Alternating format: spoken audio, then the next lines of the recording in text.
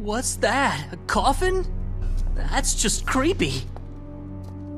Kinda looks to me like he's going to surrender. He's only new after all. He joined us at Tong Gate.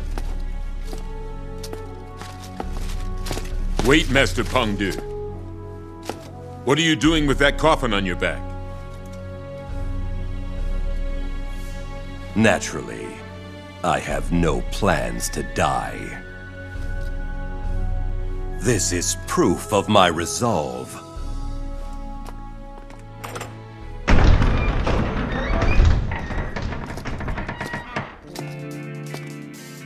A warrior must fulfill his duty with no fear of death.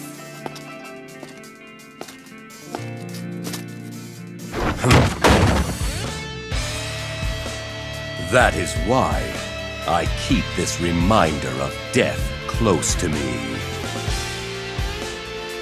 Your spirit is impressive. Men, follow his lead. Only the brave and the defiant stand with us this day. The day we destroy the god of war, Guan Yu.